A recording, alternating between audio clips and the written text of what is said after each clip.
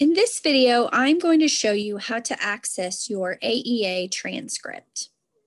So the first thing you need to know is you want to be in the professional learning system, not in the AEA learning system.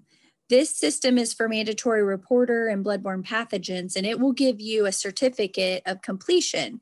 But if you're renewing your license for the BOEE, they want your official AEA transcript. So the first thing we're going to do is log in.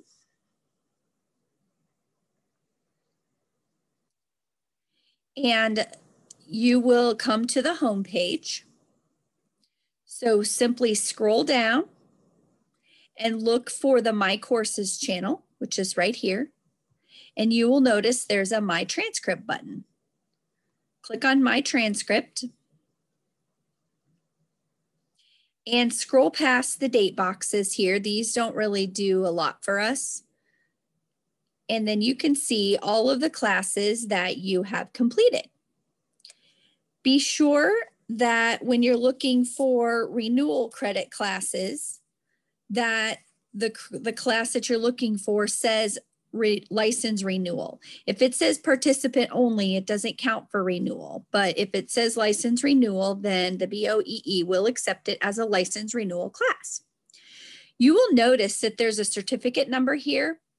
By clicking on this number, this is going to give you a certificate, but it is not the official AEA transcript that the BOEE is looking for. So to print out your transcript once you get into it, you'll notice that I scrolled past a button that said print official transcript. So you can either email the transcript to yourself or you can use the print icon to save the transcript to your computer. You're going to know that this is your official transcript because it says official transcript at the top and it has the AEA watermark on it and throughout the rest of the document. So this is what the BOEE wants you to upload into their system when you are renewing.